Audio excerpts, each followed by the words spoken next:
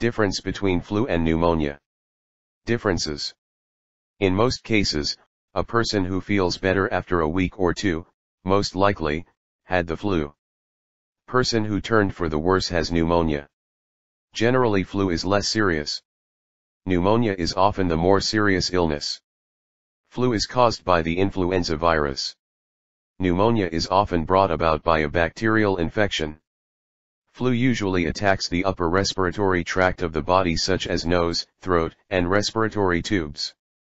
Pneumonia is likely to cause severe breathing issues since the illness concentrates primarily on the lungs.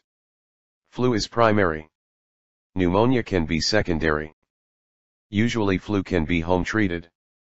Pneumonia needs to be treated promptly with antibiotics.